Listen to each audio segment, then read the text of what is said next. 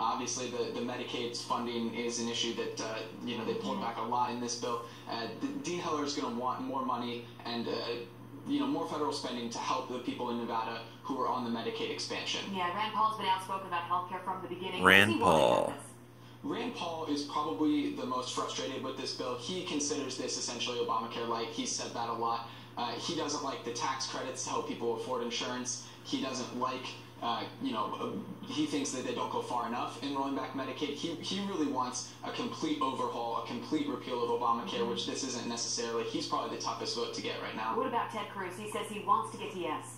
Ted Cruz has been negotiating. He really does want to get to yes. He's been working well with leadership. What Ted Cruz wants is the ability for health insurers to offer plans that aren't compliant with Obamacare regulations. This guy's a fucking alien on the left.